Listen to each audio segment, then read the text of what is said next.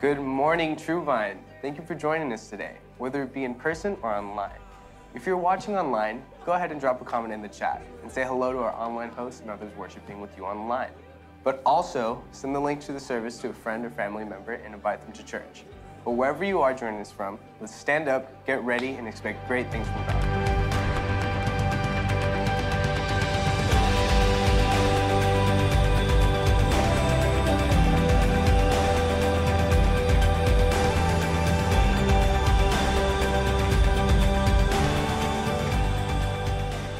Hey man, TrueVine, are you ready to worship the Lord in this place? Why don't you just continue to stand up to your feet? Before we start service, why don't you begin to stir the atmosphere up? God, we want your spirit in this house, God. We need your spirit in this house, Jesus. Just put your hands together and just begin to stir the atmosphere. Begin to stir the atmosphere, God. We're going to allow praise up. We're going to allow worship up today, Lord. Come and move within your people. Have your way, Jesus. Have your way, Jesus. Have your way. We need your spirit, Father. We can't do this without you, God. Come on and put your hands together. Hey, hey.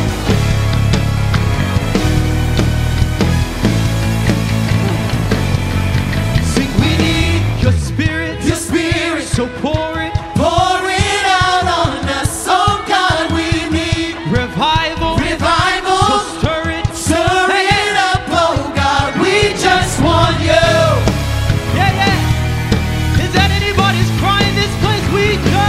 Just want you. Hey. See, creation waits. Creation waits. Your people belong. Your people long for you. We anticipate. A mighty move. Is anybody leaning on Jesus? And we're leaning. We're trusting. We're patient. We're waiting. We're desperate. And we are crying out. We need your spirit. So pour it out on us. Oh God, we need revival. So stir it up, oh God. We just want you.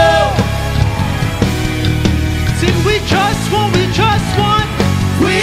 You're my only desire, God.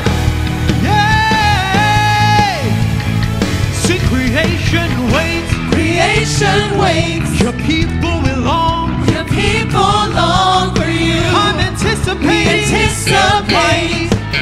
A mighty move. So we're leading. We're trusting. We're patient. We're waiting. We are desperate.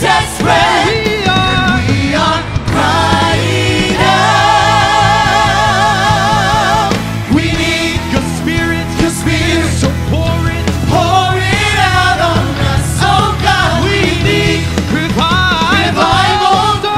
Stir it up, oh God. We need your spirit. So pour it out on us. Oh God, we need revival. Stir it up, oh God. We just want you. Hey, is that anybody's crying this place? It's only the first song and God's Spirit is moving so strongly in here. Why don't you respond to it? Just throw your hands up and throw your head back and say, God, you can come on in. You can come on in.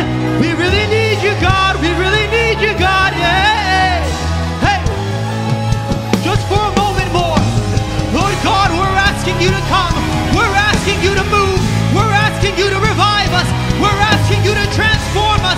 We're asking you to have your way, Jesus. Hey. Come. Holy Spirit. Somebody loud, that's gonna be your cry today. Come. Holy Spirit. Move.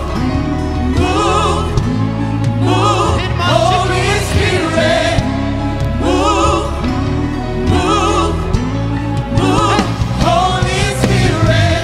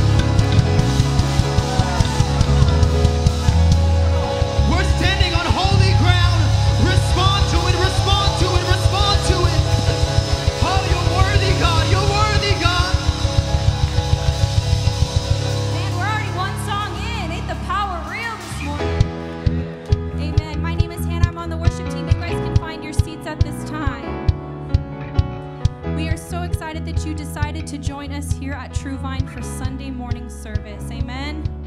For those of you who are coming in, it's your first time, we welcome you. Can we give our first-time guests a hand clap? Amen, amen. If you are here and it is your first time and you have not received a Connect card, the ushers are coming at this time with a Connect card and a pen for you to fill out entirely. There are 3 ways to get that back to us. You can simply leave it on your seat. You can drop it off in the offering buckets, or you can leave it at our Connect table out in the lobby if you'd like to as well. For those of you who are tech savvy and would like to use your phone to fill out that Connect card because we're like, hey, paper's in the past, we can just simply tap your phone to that circle that's on the seat in front of you, and it will pull that up digitally for you. We also have an option to text in the Connect card as well. Behind me, the number should be looping on the screen as well. For those of you who are just looking to stay in touch with TrueVine and see what we're all about, make sure to fill out that Connect card, but we also have social media services. Be sure to follow us on Instagram, TrueVine.live, our Facebook page, YouTube. If you happen to miss Sunday and you want to check out that service, be sure to check in on YouTube because we have those services for you to watch on repeat. Those of you who are filling out that Connect card, whether it's digitally or on that old-fashioned paper, we do have a free gift for you for doing so because we love staying in touch with our members here at TrueVine. We're so excited to stay in touch with you, and we're excited for you to be with us for the rest of this service. Please welcome the Waddles, Pastor and Sister Waddle. Praise the Lord, everybody. Praise the Lord. Feels good to be here, to be home on a Sunday morning. Are you blessed this morning? Amen, amen. We just have a few announcements here today. This Friday is Easter. It's Easter weekend, but this Friday is our service in Spanish. Servicio en español, en total. I don't know if I said that. Servicio. Oh, he's correcting me, please. So Friday, 7:30 is our Spanish service, our Good Friday service. It will be right here in the sanctuary at 7:30. And then at Saturday at 4:30, it's more casual, Spirit Sunday attire. Come casual. We're going to have great Easter service. We're going to have great worship. They have a lot of great things planned that day. And then afterwards, about 5:45, we're all going to go outside, and we're going to have jumpers and cotton candy. We have different carnival game shootouts, throwing. We got aguas frescas. We're going to have Saturday night is going to be the night you want to be here, and you want to bring somebody with you on Saturday night, because if they go to church on Sunday, they're probably going to go to Easter service at their church on Sunday. Saturday is the best time to bring new people to church. Sunday's a great time too, but if they're already going to another church, so you got plenty of options to invite people. Saturday night's going to be a great night. It's going to be about an hour and 15-minute service, and we're going to go outside and have a great time of fellowship and hanging out with everybody that comes that night. Amen. And then Sunday, we have one service on Sunday. That is Easter Sunday. That will be more of a traditional service. On Saturday and Sunday, it is the same worship, the same sermon. So please pick one that works best for you or your guest if you're inviting. But Sunday, we have 10 a.m., one service right here. Sunday at 10 a.m., one service, and that will be more of a traditional service for you and your family if that's what you choose to do. And then if you would, get your... They don't tell you this very often in church, but can everybody get your cell phone out right now? Everybody get your cell phone out. Come on. Katie's going to throw something up. Let me get out of the way. This is a text message you can send to your friends right now. Just get out your cell phone. We've already thought of what you need to type. If you don't have a friend, you can borrow one of mine, okay? But I think you're probably your okay. Family, your cousins, whoever you want. Your boss. Your boss. He knows your boss needs the Lord for sure. Yes, for sure. We want to get you a raise. Let's invite him to church. If your boss goes to this church, don't text them this. No. But no, get your phones out. Take this down. Text it to 2 or 3 friends or family members. Invite them out to Easter Sunday, to Easter weekend here, Friday, Saturday, or Sunday. That's right. We are excited for the great weekend that TrueVine's going to have, and we are excited for the rest of today's service. Amen? Please watch this video. There's no video. There's no video. So we're glad to have our children's director for SoCal with us. He's an evangelist. And today is, put your hands together, let's welcome our evangelist, Joseph Gomez. He's coming up right now at this time, and he's going to present to you the need of what Save Our Children is for and our Save Our Children offering. So as he's coming, you can stay seated. He's going to present to you the need and the cause. Thank you for being with us today. God bless you, TrueVine. So great to be with you all today. We are in our Save Our Children campaign, and we've got a couple of things going on with that. We have something that we introduced in our district this year for the very first year, something that is going on nationally. It's called Toby's Top Dog. Can you raise your hand if you've seen Toby around our district? He's a big dog. Yesterday we couldn't find him. We were literally whistling for him. Toby, come here, Toby. Come here, Toby. And we found him. He was in the fellowship hall. But Toby's Top Dog is any one individual child who raises $1,000 or more for Save Our Children will be a Toby Top Dog. And what that means is that that child would get registration waived for junior camp, registration waived for boys boot camp, and then we will pay for their Esther conference or Princess conference, depending on the age if it's a girl. And they will also get their Bible quizzing waived for next year. We're going to cover that cost. So we want these kids to be honored and to take part in everything that we're doing for children's ministries. But that's just one incentive to get children to start to raise money so that they can get prepared in having a giving spirit. And I like it, but I also don't want to get away from the actual theme of the offering. The offering is called Save Our Children. So we're giving the children an opportunity to raise funds and do that, to be part of it, but it's still our responsibility to save the children. They can't save themselves. Amen? So you ever get in an airplane and they tell you this whole beautiful speech, if we get into an accident and the oxygen masks come down, put your mask on before you put the children's mask on. It's the same concept. We have an obligation. The children can't save themselves. We do not believe that an 8-year-old can make a decision for themselves. And so we want to do everything that we can do to direct them, guide them, and encourage them into the ways of God. Now, right now, in the atmosphere that we're in, our children are the #1 target to get the church to shut down. You have to understand, the government, the devil, he does not want the church to go forward, and he has got a plan. His plan is to attack the weakest link, and the weakest link are always the children. They can't defend themselves, they can't do nothing for themselves, and their minds are the easiest to be transformed and changed and molded to they want it to be. So no longer is the devil really having an emphasis on shutting down the church by just attacking you, although he still does that, but he's kind of figured out, you know what, if I come after the children, and if I can attack them in 30 years, if I can indoctrinate the children of today in 30 years, there won't be a church. So we need to do everything that we can do. We need to draw a line in the ground and decide that we're going to preach the apostolic message to our children. We're not just going to send them to a classroom to play, but we're going to minister to our children. So when you send your kids to junior camp, you send them to boot camp, to Princess Conference, these kids are not just learning how to sing a hokey pokey song. They're learning apostolic truth, because we're in an hour now where these kids need to be indoctrinated. And so we have a great cause. Now, every penny that this church will raise for Save Our Children, 50% of that money will go to the United Pentecostal Church International headquarters, and then from there it will be split up to serve children all over the nation and all over the world. We have an orphanage in Haiti right now that I don't know if this has been made public to everyone yet, but we have 2 orphanages in Haiti that the gangs have taken over, and we've had to hide our children. They took over our orphanage. The gangs took it over. The pastor, they tried to kill him and his wife, and they've been in critical condition, but they're doing a lot better now.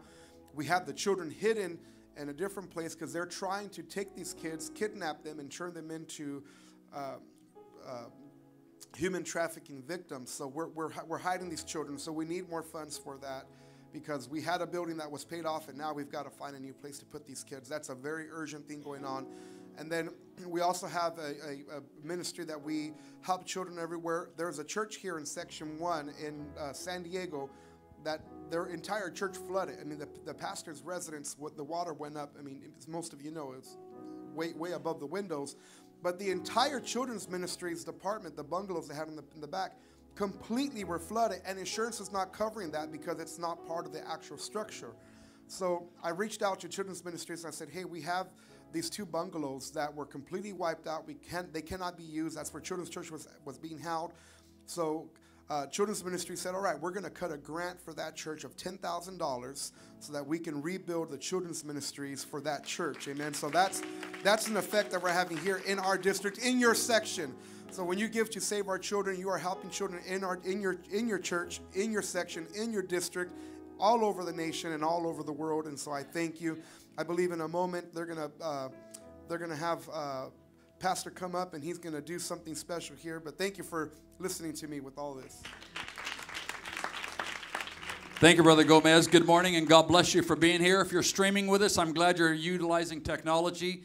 Thank you for worshiping God with us in Old Town Temecula. Pastoral staff, would you come help me? We've done this in the past. They have some cards with just numbers on them, basically 1 through 100. And in the next couple of weeks, I'll say 2 weeks, if you can just give towards the ministry. Again, we come to you 4 times a year to support things outside our church. I like to call this one For the Kids. And the money goes to the kids ministry. Brother Gomez shared with us where it goes in some areas that we help fund. But if you could get this in the next 2 weeks, and when you give it, just earmark it, because we categorize the giving to be responsible. And if you want to mark it SOC or just mark it kids offering, we'll know, and we will make sure that that gets to the ministry. And again, here, Brother Savage has the True Kids. Okay, so we've got these set aside. These are cards 1 through 20. So if you have anybody in True Kids and want to teach them how to give, Brother Renee has 21 through 50. Brother Tony has 51 through 75. And Overachievers, 76 through 100. So why don't you come and grab a card, amen, and just in the next couple weeks, if you can give to the kids, hey, we're going to do our part. We're never going to be a no-show, but we want to show the world that we are blessed. Again, if you have True Kids, Brother Savage that's not for adults, it's for the kids, okay? 75 to 100.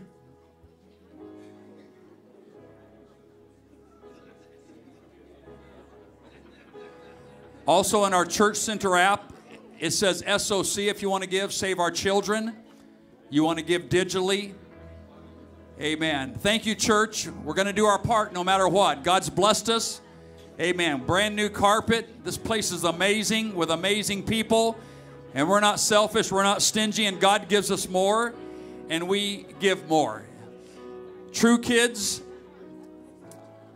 21 through 25. Or 50. 50 to 75. 75 to 100.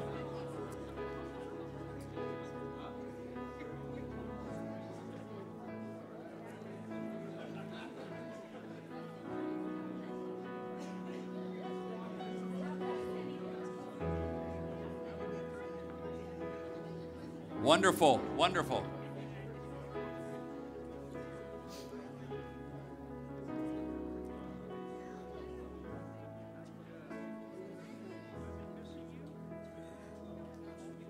Thank you, TrueVine. If you're streaming on live with us on our app, you can give to SOC, the initials, which represents Save Our Children. Amen. If you could honor this pledge in the next 2 weeks, then we will make sure all of that goes to the ministry, help support and help fund things that go beyond us. And I think if we're just a church of keeping, that's what the Dead Sea does. It doesn't give away, and it becomes stagnant, mildew, moss, mosquitoes. So God's resources flow through us, and when it gets to the kingdom, God keeps giving you more resources. And the more He gives you, the more we keep and the more we give. So it's a win-win situation. Again, I just want to say thank you as a pastor for supporting outside the local assembly. Again, this is beyond our tithe and offerings. This is what I would call sacrificial giving. So I'm not taking my tithe to make this a pledge. I'm sacrificially giving. We don't ask you to do that very often, but that's not normal in America, but we believe in giving to the things of God. Praise God. Thank you, gentlemen, for helping me. Amen. The ushers are coming at this time. If you've come and to give your regular tithe and offerings, there's a giving kiosk in the back. Again, on the app, you could give to SOC. You can give on the app. The cool thing about the app, there when you go to giving, you can check my giving, and you can pull your own financial giving report if you ever want to check how much have I given. I can't remember, did I give last week? I got paid. I lost track of time. It just helps you categorize your faithfulness, and so that is also on the app. And then, of course, a lot of you, over 75% of you give digitally. So there's not a lot of people that give checks and cash, but we're open, and it all goes to the kingdom. So as a pastor, let me just say, I don't take it for granted. I say thank you. Because your worship to God every week is the commute, the job, the commute home, the pay, and then you contribute with your talent. I understand. I used to do the commute to National City every day, try to carve out a church and find time to study and counsel and grow a church. I understand what goes into live in Southern California, so I just want to say thank you for trusting God, and thank you for being faithful. Amen. Let me pray for us. Can you stand if you're able to? Side note, my wife is recovering good. Some of you probably heard we were hiking Rio de Janeiro. Woo, honeymoon capital of the world, but we didn't have that experience in Rio. And she was coming down the mountain, and she didn't trip. Her legs just gave out. She thinks she was exhausted. She said they were starting to hurt, and she thought she could make it. And we were from finishing the hiking trail. I'm going to say we were from the freeway here to Old Town Front Street. I mean, we could see the little hut and the cafe where we started, but her legs said, no more. And all I heard was this ruffle on the ground. I heard, what in the world? Would you get up? I can't get up. Oh my, and then we kind of all got scared, right? We were kind of teasing her a little bit, and then we realized, hey, this is for real, right? We shouldn't be laughing about stuff like this. That's not nice. And she reminded us that's not nice also. Oh, did she remind us? 7 more days. Anyway, meanwhile, back in Temecula, anyway, she's home. We have a walker, we have a wheelchair, we have crutches, and we have a shower chair.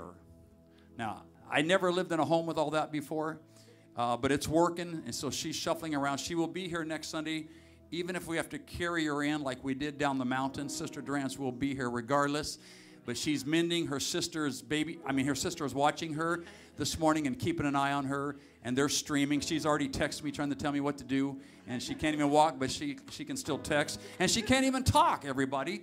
So I wouldn't say my life's great, but it's not really that great. We're expecting her. So she apologizes for her absence, and she says she loves everybody and that she will do her best to hug everybody's neck next week, but you might have to come to her to get your neck hugged and to get a high five. So anyway, thank you for your prayers. Let me pray for this. Lord Jesus, we thank you for all that you do. We are faithful. We are good stewards, God. We resource what you give us, and I pray that you'd bless the gift and the giver, our SOC for our kids, our tithe and offerings. I pray that you'd rebuke the devourer, God. I pray against any darkness that would come upon anybody of this church, illness, depression, anxiety. We come against that, Lord, with our obedience to the word of God. Anoint those that are watching online. Anoint this house. I trust you, and we believe you, and we say thank you in Jesus' name. Someone shout, thank you, Lord. Amen. God bless you. Greet someone next to you. The kiosks are in the back. Ushers are coming. Again, if you give online, if you give on the app, I say thank you, thank you, thank you.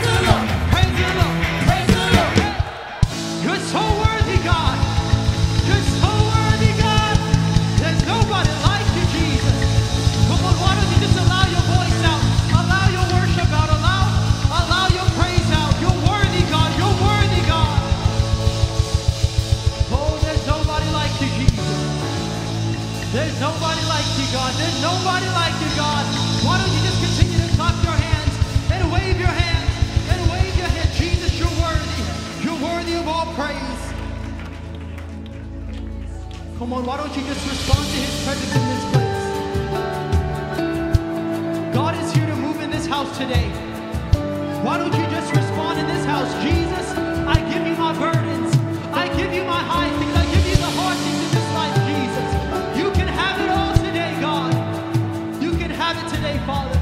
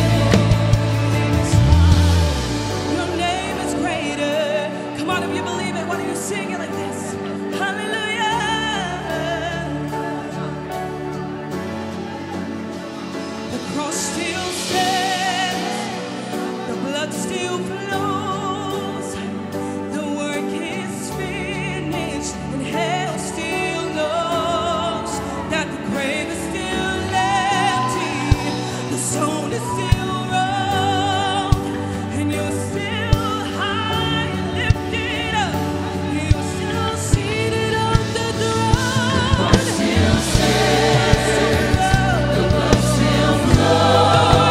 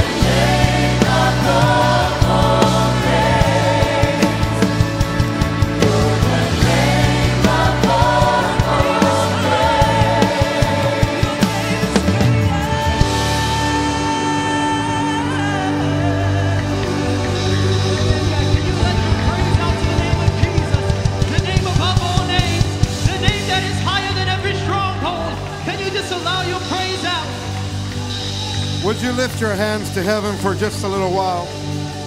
I wonder if for the next few moments we can just minister to the Lord. I wonder if we can just surrender all to God right now.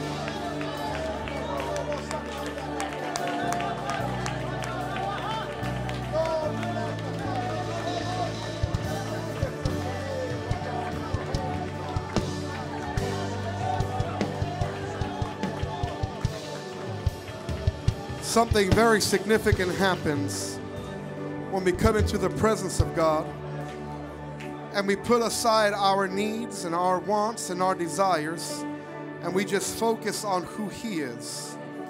I wonder if just for the next maybe 30 seconds we can put all of our situations aside and just magnify Him for who He is. Not for what He's going to give us, but for who He is. God, You are a great God. You are a wonderful God. Lord, let our praise and our worship be a sweet sound into Your ear today, God. Let us come into Your throne room, Lord God, lifting up holy praise and worship unto You, Lord God. Let us be a sweet fragrance, Lord God, to You, Lord. Oh, we surrender ourselves, God, and we lift up Your name, God. You are holy. You are mighty. We exalt You, God.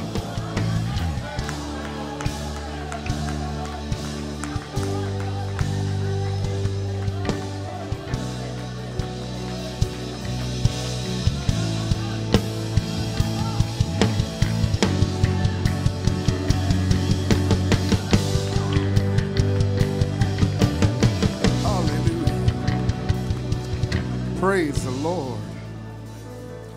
How many of you are excited to be in the house of the Lord today? God is so good. Hallelujah. It is such an honor to be in TrueVine today. I'm attracted to excellence, and it's because it's one of my weaknesses, so I'm attracted to it. And this church, it has a level of excellence that is uncomparable to anything else. It is fantastic, and it's obviously because of the fantastic leadership. I give honor to Brother Durant, Brother Waddle, and Sister Waddle, Sister Durant, for this excellence that they do and all that they do. It's just an honor to come and stand at this pulpit. You guys have the greatest preachers in all of Pentecost here in this church, amen? And I don't take it lightly. Thank you so much for the great honor, the invitation. I want to give honor to my wife. She is the most beautiful woman who's ever existed. Your wife is in second place. Mine's in first place. She's been traveling with me, and she's a little occupied with 3 of my 4 kids. We have an allergic reaction that happens so often. She gets around me, and then an allergic reaction happens where she gets this belly and a child comes out of there. So that allergic reaction has caused for us to take preventative measures. So we're making sure we don't have no more reactions. But those 4 children are the preventative measures. So she's attending to 3. I've got 1 with me. And just keep our family in your prayers. And I feel I have something I'm going to minister to this church today. If you would open your Bible to Exodus chapter 20. We'll start with verse 1 through verse 6. And it says, And God spake all these, saying, I am the Lord thy God, which have brought thee out of the land of Egypt, and out of the house of bondage. Thou shalt have no other gods before me. Thou shalt not make unto thee any graven images, or any likeness, or anything that is in heaven above, or that is in the earth beneath, or that is in the water under the earth. Thou shalt not bow down thyself to them, nor serve them. For I, the Lord thy God, am a jealous God, visiting the iniquity of the fathers upon the children unto the 3rd and the 4th generation of them that hate me, and showing mercy unto thousands of them that love me and keep my commandments. Would you lift your hands to heaven And would you ask God to speak to you today? Lord God, I come before you one more time, God. I pray, Lord, that you would anoint me to deliver this word unto your people, God. And that you would anoint your people, Lord God, to receive this word, Lord God, and that it would be a transformative word in their lives, Lord God. I pray, Lord God, that you would elevate our faith, Lord God, to receive, Lord God, and to walk into the newness and the fullness that you have for us today. In the mighty name of Jesus Christ, we thank you, Lord. Amen. Before you take your seat, would you tell the person next to you that they are absolutely beautiful?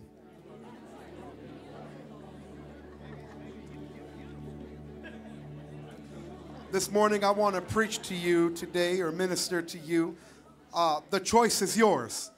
The choice is yours. And I want to talk to you about this, our opening scripture here. It sounds like it would be unfair that God would punish the children for the iniquities and the sins of the fathers unto the third and the fourth generation. And that's exactly what I want to talk to you today about. I mean, the subject really is breaking generational curses. And so when we read this opening scripture here, we see that God is going to visit the sins of the fathers unto the children, unto the third and the fourth generation. And it would sound like it's something that would be highly unfair and just say, hey, God, that sounds a little mean, a little cruel. What do the kids have to do with my decisions? And it's not that God is saying, I'm going to make the children pay for your exact sin, but the thing is that the effect of sin is naturally passed down from generation to generation. So let me just give you a little example here. I am the oldest of 13. Now, my parents had two together, and then they split up and had a bunch individually.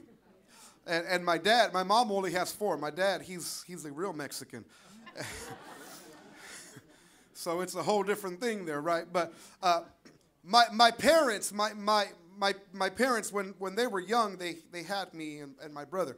My mother and my father, they grew up in an apostolic home, but they allowed for an offense to come in and cause them to make a decision that had an impact on our family. I am the only one in my entire family that is still serving the Lord. And it wasn't that I grew up serving the Lord because my parents backslid, and it wasn't until I was 18 years old that I came back into this. But I have my brother who is the closest to me. He's in age. He is 18 months younger than me. My brother has followed into the footsteps of the decisions that my mother and my father had made when we were children. My mother and my father, they got into selling drugs, and then they got into using the drugs that they were selling. And then they ended up getting caught, and my brother and I, we ended up in foster cares and different foster homes and into a whole system. And then we ended up in the custody of our grandparents for some time. They were missionaries, and they gave up their post to come and take custody of us. And then when my mother got out of prison, she said, hey, she fought to get custody of us, and she got it. She got custody of us, but she hated God because of everything that she went through and the decisions that she made to leave the church. She still had that bitterness inside of her, and so she took us out of church. And now I'm I was 6 years old by the time that my mother got custody of us again, and we lived a cycle of chaos, and it became very normal. And our house became the place where it was the connection place. You would think that she would have given up on old habits, but unfortunately she didn't. And thank God now she's not living for God yet, but she just went to ladies' conference. So thank you for having it in San Diego. And there's some things that happened, but my brother, who's 18 months younger than me, he has made a decision to follow the steps, the natural effects of sin that were passed down from my mother and my father. And my brother today, he is a drug addict and an alcoholic. And he's a hard worker. They taught us how to work hard, but he can't really keep a job.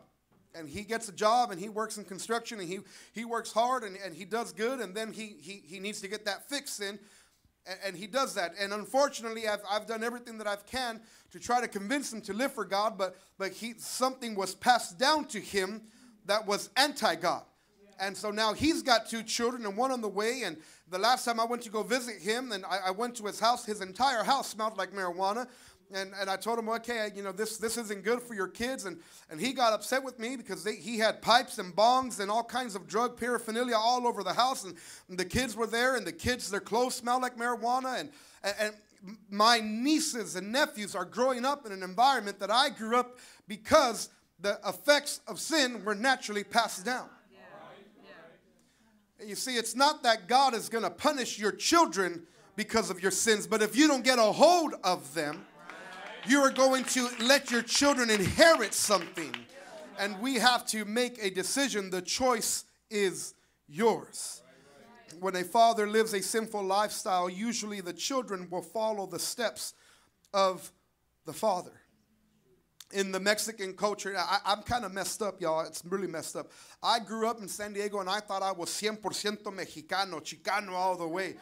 And I did that 23andMe thing, and I'm only 1.6% Mexican.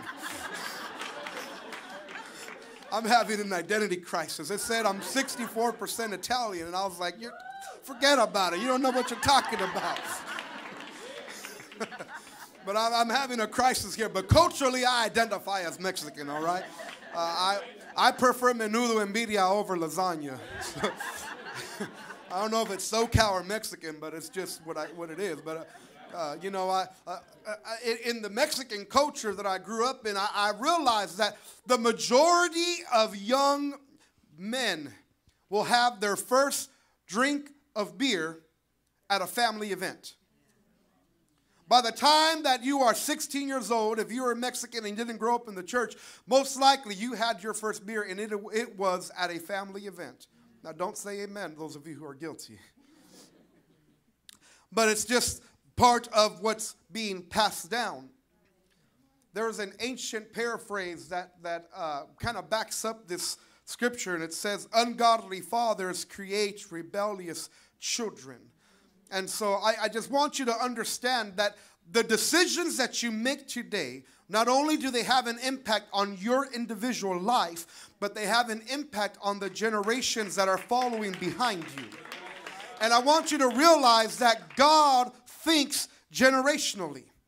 He thinks generational. Now, what if you could look into your future? What if you can look 10 years ahead from this very moment right now? If you were to make not one single change in your life, what would your life look like in 10 years? Now, that's one question, but what would your children's life look like in 10 years if you do not make any single changes in your life? You see, a lot of times you can look into the future by looking at the past. Now, when we're in God, we don't really have a past. We only have a future. But if you don't come to God and make some changes, then you're kind of stuck in the past. You see, the miracle is what God will do for you, but then the power of the Holy Ghost will give you the strength to really live without going back to the past. You see, it's the blood of Jesus that will forgive you, that will set you free, but it's the Holy Ghost that will start to make change in your life so that you don't go back to those old habits. Because how many of you know that sin is easy to fall back into? I mean, if I can be very frank, sin feels good. Sin is pleasing the body. It's pleasing the flesh. It's whatever the flesh wants. And we don't hear it too much anymore, that we have to crucify the flesh and we have to deny ourselves and pick up our cross. And we kind of just, my generation just wants the easy preaching. We just want the blessings. You know, I'm an evangelist. If I preach miracle signs and wonders every time, I get more invitations. But when I preach stuff like this, I don't get callbacks anymore. I don't know what's going on. So, but just bear with me now. God, He thinks generationally. He thinks generationally. And so a lot of times, if you want to look at the future, you can look at the past and you can see where you've gotten, whether good or bad, because of decisions that you have made. God thinks generationally. In our opening scripture, we see that God will visit the sins of the fathers to the children unto the third and the fourth generation, because God thinks generationally. There are more than 27 books in the Bible, but in 27 of the books in the Bible, there is reference or mention of some sort of generation or genealogy or children's children or some kind of inheritance of some form. There's a mention of generations because God thinks generationally. There's over 937 scriptures, because there was 938 when I did my word search. So there was over it just sounds better as a preacher talk, right? There was over 937 scriptures that talk about generations in some way, some facet, some form, because God thinks generationally. And if you read through the scripture and you study the scripture, you're going to quickly see that the decisions that you make have generational impacts, because God thinks generationally. As a matter of fact, the first book of the New Testament, it wasn't written in this order. It was actually the last of the Gospels that was written. But the first book of the New Testament is the book of Matthew, and it begins with the genealogy of Jesus Christ, because God thinks generationally. God thinks generationally. And when you read the scriptures, you read that you see the God of Abraham, Isaac, and Jacob, because God thinks generationally. Amen? And you see everything that you do, every decision that you make, there is a generational impact that it's had. Now, there's a story in the Bible, in the book of Mark, and it's a very, very interesting story, and many of us have heard it many times. If we go to Mark chapter 10, Mark chapter 10, verse 17, it's a really good story about a young rich ruler, and I like to think that he was probably as good looking as me. I don't know, maybe he was as good looking as Pastor Mark, but I don't know, but he had it going on. So it says, and when he was gone forth into the way, there came one running, and he kneeled to him and asked him, Good master, what shall I do that I might inherit eternal life? And Jesus said unto him, Why callest thou me good? There is none good but that one that is God. And then Jesus continues, Thou knowest the commandments, do not commit adultery. See, he's coming and saying, what do I got to do to make it to heaven? You know the commandments, do not commit adultery, do not kill, do not steal, do not bear false witness, defraud not, honor thy father and thy mother. And then this young, good-looking, rich ruler, he says, all these things I have kept, I've observed from my youth. You know what he's saying? I'm a good person. I'm a good person, Jesus, so what do I got to do? How much do I got to pay to make it to heaven? I'm a good person. Because he thought he can pay his way in. And it's interesting here the way that Jesus responds to him. Because the Bible says, then Jesus, beholding him, loved him. Con mucho cariño le dijo. With a lot of love he said to him, One thing thou lackest. Go thy way, sell whatsoever thou hast, give it to the poor, and thou shalt have treasure in heaven, and come, take up thy cross and follow me. He made a decision that day because the choice was his. In the next scripture, it says, and he was sad at the saying, and went away grieved, for he had great possessions. He made a decision that day that had a generational impact. Because then in the next scripture, Jesus begins to use this young rich ruler as an example of what not to be. But if you think about it, he made a decision. Consider the story of this young rich ruler. He had it all going on. He was asking, hey, I'm a good person. What do I need to do to inherit salvation, to inherit eternal life? What do I need? How much do I need to pay? And he says, hey, look, there's nothing you can do to pay to make it, but just forget about who you are. Deny yourself.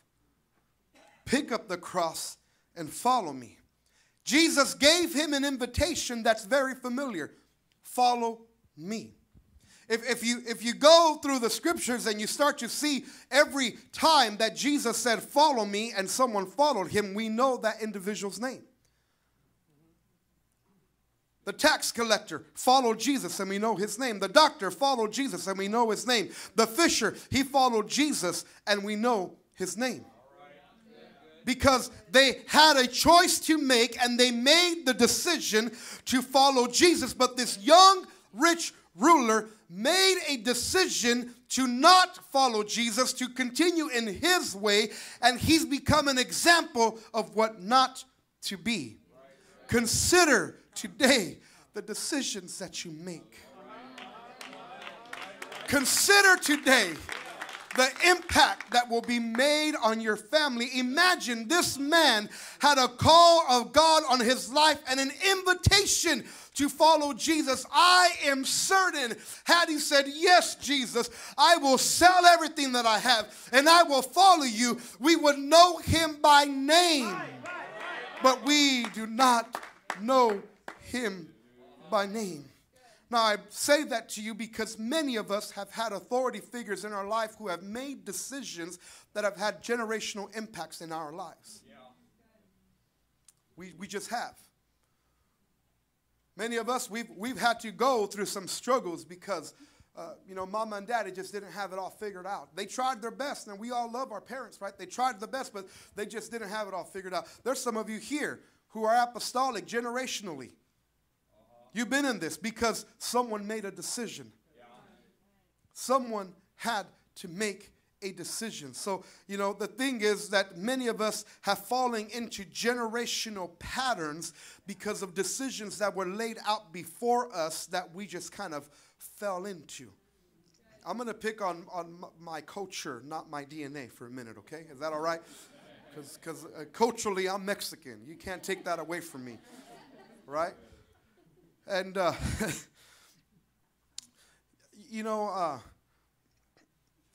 trying to be careful here. Us Latinos, and not even just the Mexicans, but even the Puerto Ricans, the Cubans, the Brazilians, everything. We're spicy. Tenemos sabor. Hay mucho sazón. We've got something to us. Everyone likes our food. You know what I'm saying? We got something. So it's not only in our food that there's spice, though. So, you're married to a Mexican, yeah. and yours is half Mexican, but I'm pretty sure she's got some salsa in there. So, y'all know what I'm talking about, right? Just some jalapenos. That chile got into the attitude. You don't mess with the Mexican mama, right? And, just culturally, there's some things. Now we're not perfect. The Hispanics, we're not perfect. We might look perfect. Everyone wants to look like us, but we're not perfect, okay? We got some things that are just messed up. Where I learned how to say my first lie? Let me tell you where I learned it. My mom had a cousin who they were frenemies. That's kind of common in the Mexican culture. It's a chismosa culture. It's a whole thing. And it might be in every culture, but I can only pick on mine, right? So she had this frenemy cousin of hers, and they just always were at each other's throat with who's better than each other. You know what I'm talking about? So they always had to one-up each other, and they had this whole thing. And there would be times that my mom just didn't want to talk to her cousin. And I'm older than I look because I grew up with the landline. Okay? So we didn't have cell phones back in those times. I'm a millennial. I'm the good millennial, the one that knows how to work, okay? Not the one living in your house. They should have separated. Anyhow, caller ID was you had to have money to have caller ID. They charged extra for it. And when the phone would ring, we would answer the phone, and she would say, "Who is it?" And so I would be like, "It's Mele." Oh, you don't know her, it's all right. And she would say, "Tell her I'm not here." Where did I learn how to lie? It seems innocent. I don't want to talk to her. Tell her I'm not here. And so I remember the first time that I got beat up for my mom really good. My mom said she's not here. Man, I'll tell you what, those chanclas, man. Bam! I just see this roaring lion coming to beat me up. It's just, whoo. But I learned how to lie at home. The first lie came at home. And if you ever told my mom back then, you know, Mom, you're teaching me how to lie, man, I would have got that salsa. Bam! It's just part of the culture. And there were just little things like that would be done that were shaping my identity of who I was going to become. So right there, as just a 10-year-old kid, I was learning if there's someone that I don't want to talk to or something that I don't want to be around or a consequence that I don't want to pay, I can lie my way out of it. Because that's what I learned at home. And you see, every decision that you make has an impact. Don't raise your hand, but have you ever heard or have you even said it? Te portas igual que tu papá. How do you say it in English? You're just like your father. Have you ever heard it? Have you ever said it? Now, husbands, don't look at your wife and look straight at me. Okay? I know all of you love your mother-in-law. You know, it's like, if it gets too hot, you want to go to your mother-in-law's house because there's nothing colder than a mother-in-law's love.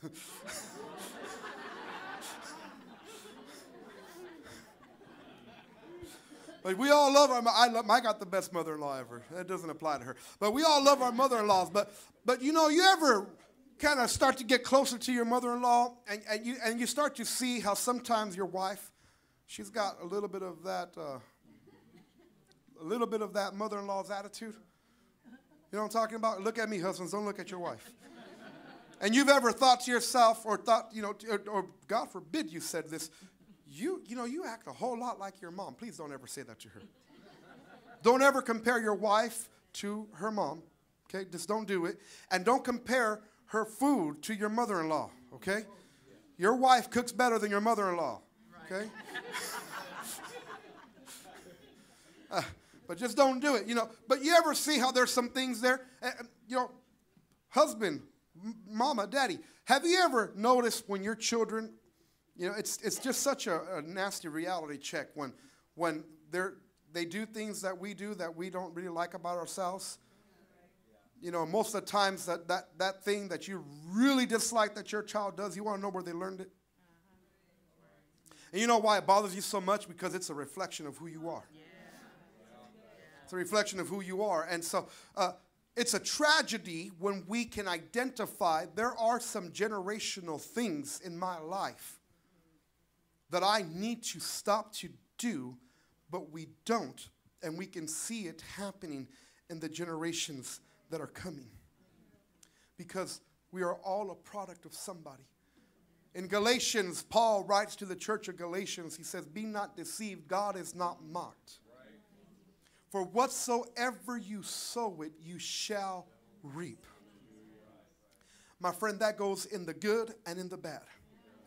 You have to understand that you are reaping something into the generation that is coming behind you. Every decision that you make, those kids that are behind you, those children, those grandchildren, those nieces, those nephews, those cousins, everyone in your surrounding is being influenced by the decisions that you're making on the daily. That's what I'm trying to get to. The decisions you're making on the daily, they're having an impact on them. And we all become product of someone. You see, when you begin to sow that anger that you haven't got a hold of, when you begin to sow those little white lies that you haven't got a hold of, when you begin to sow that attitude that you haven't got a hold of, when you begin to sow that lack of submission to spiritual authority, hello somebody, that you haven't got a hold of, you begin to do stuff and you have to understand that we are all a product of somebody and your children are going to be a product of you. Now, my parents, they backslid because of an offense. And if I was going to judge the situation, they had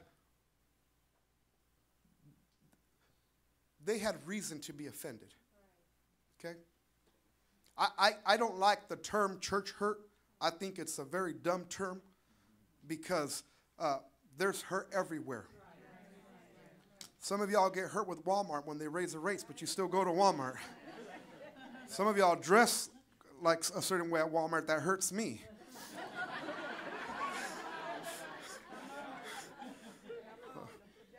And some of us are hurt with Target, but we still go there, right? But when it comes to the church, we want to have this church hurt as an excuse to not face reality. But church hurt caused my parents to backslide. There was some hurts there. There was some bitterness that came. And so my parents, they backslid. And you know, when you backslide, you don't, no one makes an intentional decision. I know what, I'm going to backslide today. It never starts like that. It always starts like, you know what, that church, I'm not going to go there anymore. And it just, decisions start to happen. Let me tell you something, church. I don't know if there's anyone here, but if the shoe fits, just wear it. And Pastor, I apologize if I offend anyone, but God didn't call you to be a church hopper. Okay? If you get offended at whatever's going on here at the church, the solution is not to hop to a different church. God didn't call you to be a church hopper. He called you to get planted into the kingdom of God.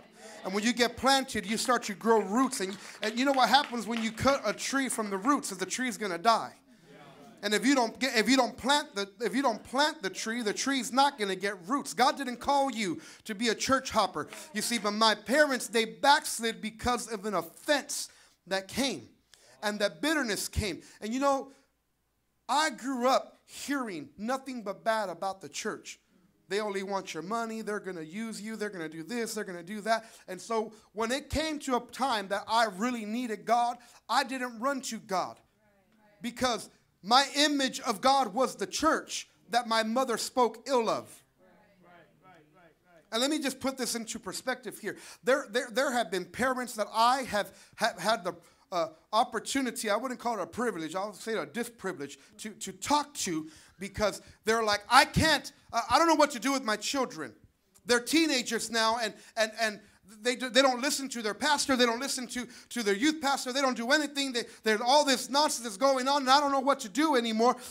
And it's always a simple question. Okay, why don't they listen to their pastor? What have you said in your home to talk against the man of God in your life that your children have no respect for him now? You see, what you need to do, mama and daddy, is, and I've told this to parents, what you need to do is you need to call your pastor in front of your children and say, Pastor, I need to repent and apologize to you because I spoke against you when I shouldn't have. And these children of mine, they've become a product of that. I don't know why I got into that. I don't know. I kind of got off my track there. But I just thought I needed to tell somebody the decisions that you're making today will have a generational impact. And when God gave me this message, he told me that curses, they come in three forms: environmental, spiritual, and physical. And he said, whenever you go preach this somewhere, you're going to tell my people, and I'm going to do something. We're going to break curses in all three realms. Okay? Now we're going to break them in all three realms. Right? So there are some environmental, generational curses that have come. Some of you, your decision-making has been impacted by the environment you grew up in. And we need to break some of those things.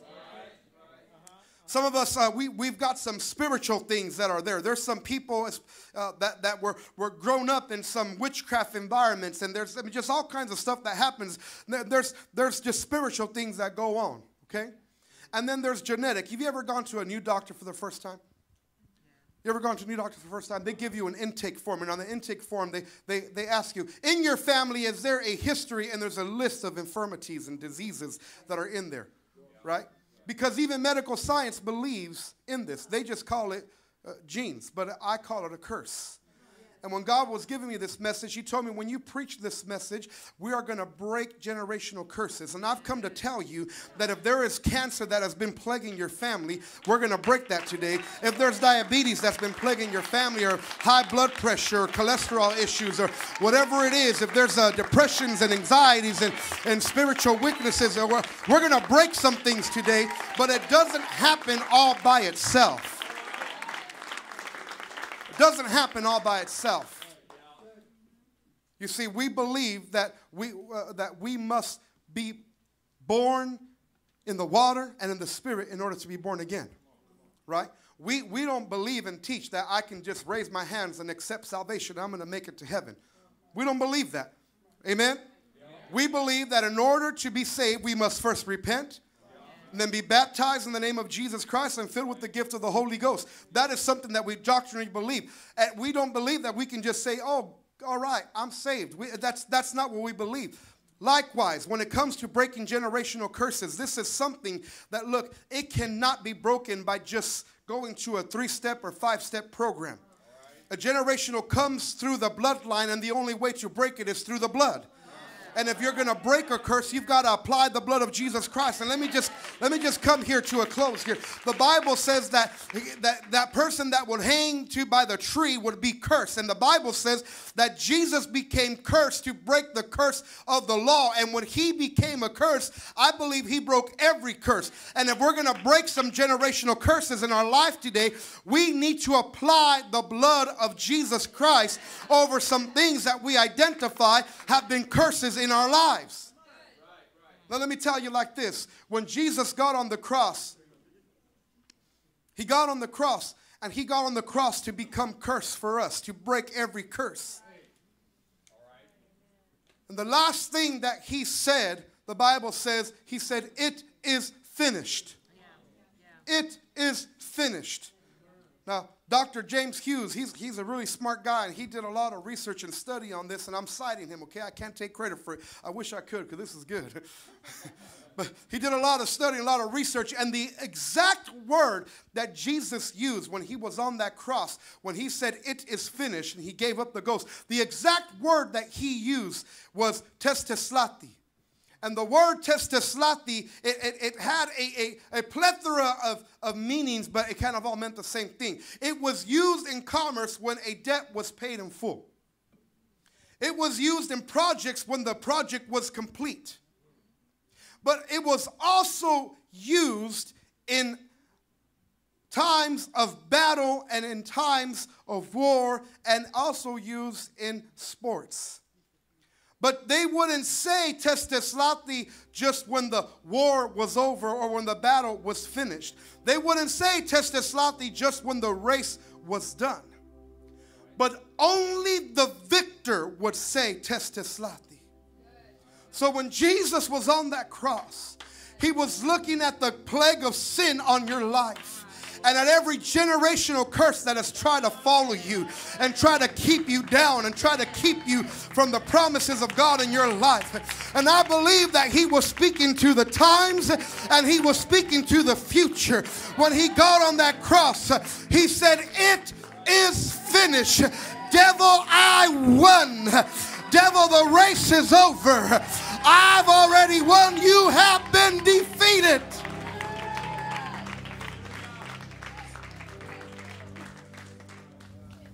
We need to break some things today. But listen, we can't just say, all right, I believe it's over. But there are some things that we need to break. A lot of those generational curses, they've affected the way that we operate, our speech, our attitude. And the only way to break some of these curses is to bring them to an altar and say, God, let this curse die at this altar. I plead the blood of Jesus over this. God, let it die at this altar. I don't want this curse to continue. So I want to make an altar call today. If there are some things that you can identify as generational curses that are in your environment, in your family lifestyle, that you don't want your family to inherit, I want you to come to this altar. If there are some generational curses that are in the genetics of your family, some infirmities that are just been passed down, I want to tell you right now under the anointing of the Holy Ghost that today in this altar, your children will not get the diabetes that your mother got or your daddy got. Cancer is not going to flow in your lineage anymore. We're going to cancel that today in the name of Jesus. Now, if you're facing some kind of infirmity in your body, some kind of affliction that's generational, I want you to come. I believe a miracle is going to happen today. And not only is it going to cancel it from coming to the future, but we're going to have victory over it today. If you're a husband or a wife and you've got children, if you're just a mother or a daddy, I want you to come to this altar today praying that we're going to break some curses, that your children won't have to face the battles that you had to face. Come on. So I think in order for us to be effective, I think what we need to do here is just spend some time talking to God and presenting to Him the curse. Now, He paid the price to break every curse. Let's not let that be in vain. Amen. So would you lift your hands to heaven right there for just a moment? And would you begin to ask God to come into your situation, into your life right now? Lord God, I come before you. I ask, Lord God, that you would take my life and my family, Lord God, into your hands right now. I pray, God, that you would take the curses that are in my life, Lord, and that you would bring them into your throne room right now, Lord God, that you would put them on an altar, God, and that you would kill them here today, God, and that your blood would cover them, Lord God, that I might walk in victory here today. Come on, church, begin to talk to God in just a moment. I'm going to release a word of faith, and we're going to break every curse, and we're going to leave victorious. But we're going to pray victory and blessing over your family, over your children and your children's children. Oh, the curse is not going to be there, but I declare blessings will be there. I declare anointing will be there. I declare favor will be there. Right now, by the power and the authority of the written word of God and the power and the authority that is in the name of Jesus, we surrender every generational curse and we break it right now by the blood of Jesus Christ. Right now, by the power and the authority that's in the name of Jesus, I declare blessings over you and your family. I declare favor over you and your family. I declare healing over you and your family in the mighty name of Jesus.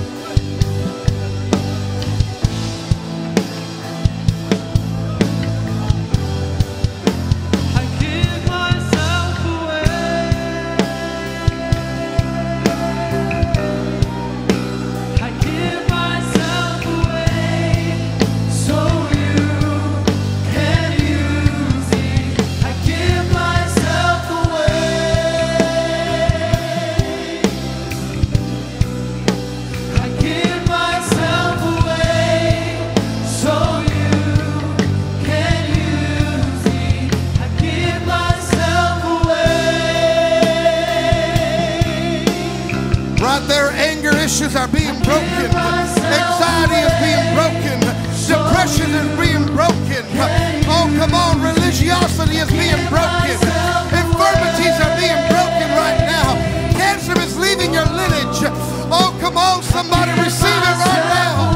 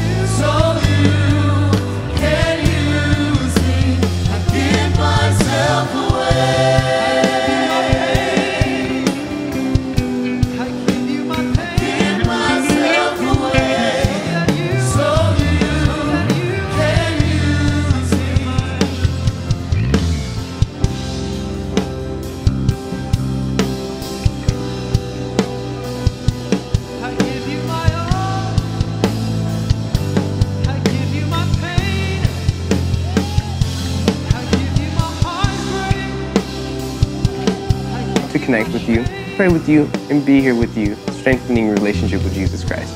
Whether that be through a Bible study, baptism in Jesus' name, or striving to receive the infilling of the Spirit. We want to connect with you, see the amazing things that God is doing and is going to do in your life. Visit us at TrueVine.live and become a part of what God is doing at TrueVine, what He's going to continue to do in your life.